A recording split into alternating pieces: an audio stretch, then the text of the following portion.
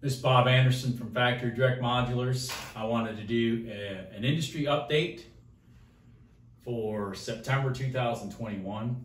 I don't even think I did one in August. I don't remember. But anyways, today is September 9th, 2021. And I want to address pricing, a little bit about factory production, and a little bit about lending, and then that's it. So let's get started. I actually pre-started something. You got to remember, I deal with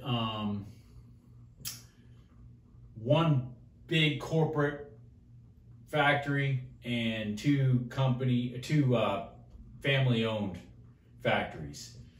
So what I decided to do is let's go with the big corporate one for this example that I'm going to use, because usually whatever the big dogs do, the rest of them kind of follow suit, you know, because they're the leader.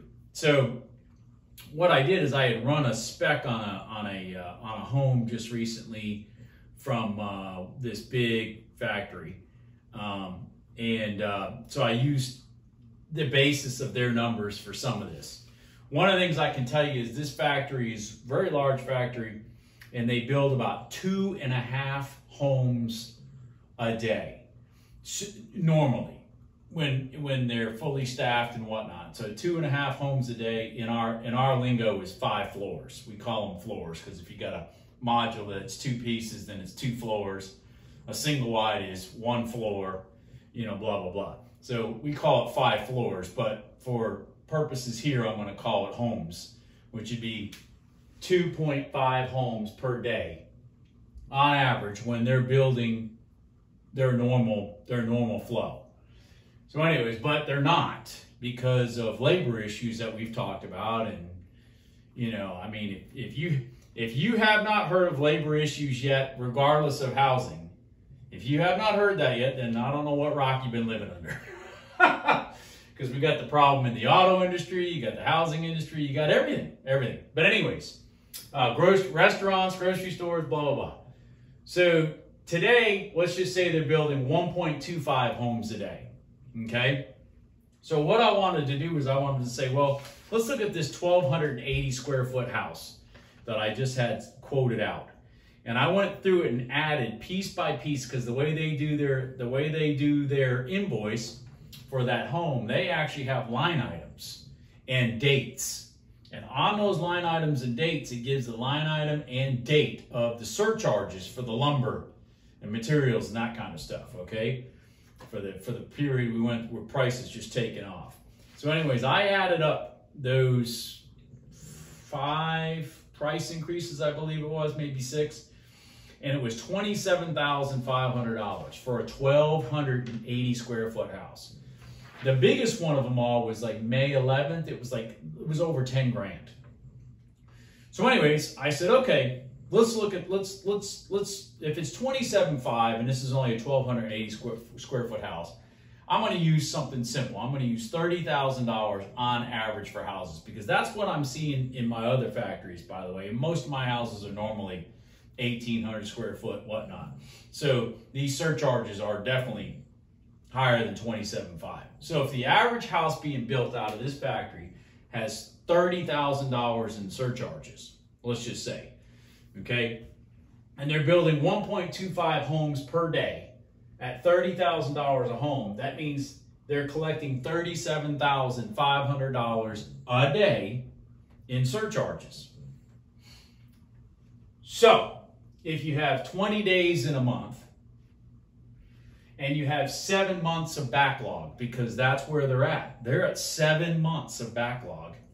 You're talking about net $5.25 million. Okay? So that's what they have built into these invoiced homes that are sitting in their backlog to build. They have $5.2 million in surcharge for materials and whatnot. So why do I bring that up? Well, I bring that up because of this reason. Right now, lumber is sitting at about $600 per 1,000 linear feet, which, by the way, is about what it was on election day in November of last year. It was right about $600.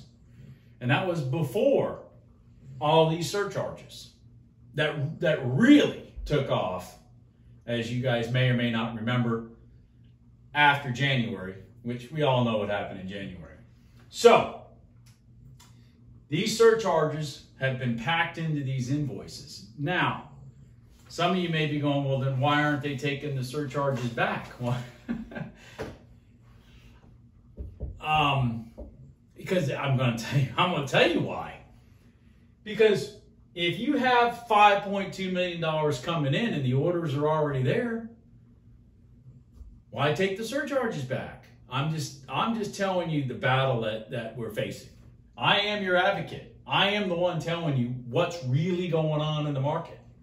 Okay? Now, is all that $5.2 million money that's going to hit the bottom line? No. Because you got to remember one thing.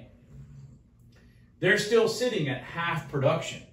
They still have the same overhead level as they did when they had 2.5 homes per day that they're running 1.25 homes against. So are they actually walking away with an extra $5.25 million?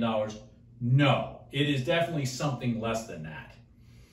Are they losing money on a daily basis? Oh, hell no. No, they're not. But they're not making that 5.25 either. So that's kind of where that situation's at. And so I've said before in the past, and I'm going to be more emphatic about it right now. It's not just a matter of these lumber prices going down. Now, are the lumber prices helping me? Yes. Now I can build a deck for, a more reasonable price than I could, say, 4 months ago. But, that's about it. I'm still having to pay $30,000 more for a house than I had to pay before the election. And I don't foresee that going away because of this right here. Every time they make that decision to drip that $30,000 per home down, that's going across, let's say, 1.25 homes a day times 20 days times 7 months. They have to take that charge against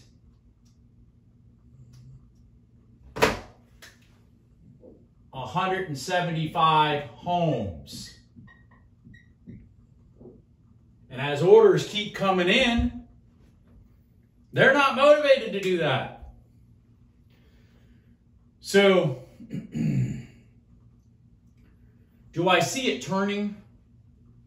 Well, I had to order a house last week that I just was holding back. I have been holding back on my orders because I'll be honest with you, I want to squeeze the factories back and get our money back, if you really want to know the truth. Anyways, when I did order that house last week, Thursday, right before I went out of town, I was told at that point in time I was the only one to order a house in the whole week. From that one particular factory. It's not this factory, but it's another one. So, is that a good thing? I hope so. God, I hope so. I hope so. For many reasons. Number one is a 7-month production log is way too friggin' long.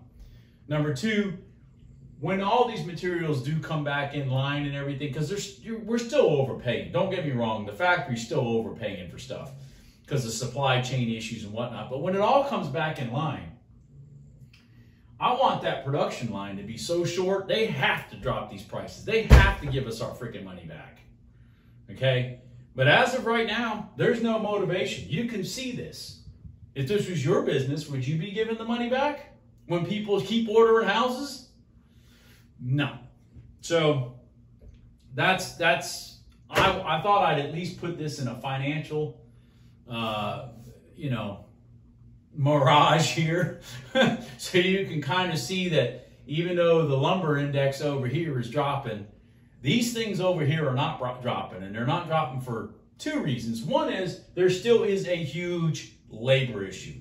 These factories are still running at half capacity, and they really do need full capacity without the surcharges to make money, because they're running on narrow margins when they're at full capacity and they're not having these surcharges. They really are running on narrow margins.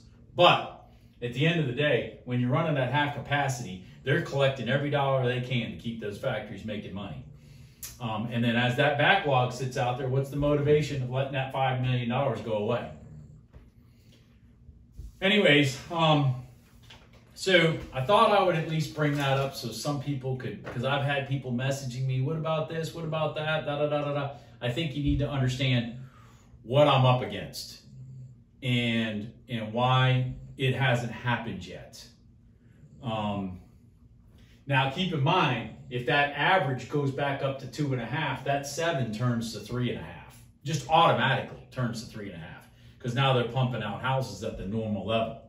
So hopefully not paying people to sit at home and do nothing is going to start moving this stuff forward.